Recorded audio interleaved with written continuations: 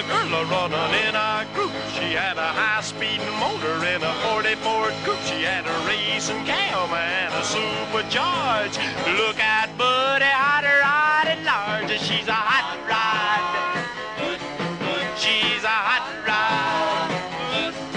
She's my hot rod, baby. Just a block away from the ultimate grocery getter, we have the Elvis car that they've been advertising all week. A 1974 Cadillac Sedan DeVille that Elvis bought and turned into a station wagon to haul his equipment back and forth.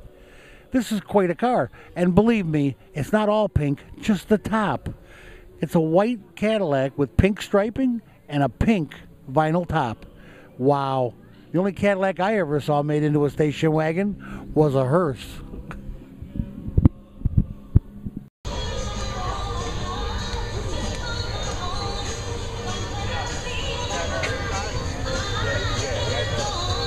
Big George, your car guy, live at the Whiting Cruise Night once again, and we have found the love of my life, a 1923 Model T Coupe owned by Ed Greger. Ed, tell me a little bit about this car.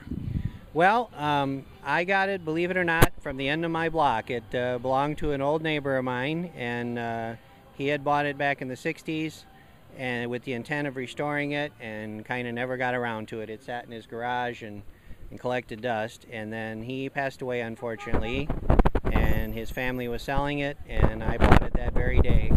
And then I, over the course of about 1.5 years, took it down to the frame and restored it completely.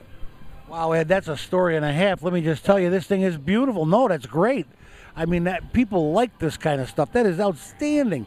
And you did a great job on this, and you did this yourself. I did it all myself. The only thing I didn't do was I had the machine work on the engine done by Ryan Racing and Gary.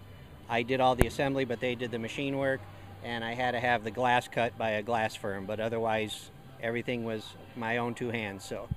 Wow, Ed, I'm telling you, this is a great car. And it reminds me, this looks like something that we have a real old DJ at WJOB. His name is Gino's Ferrusa. You didn't buy this from him, did you? No, he's too old.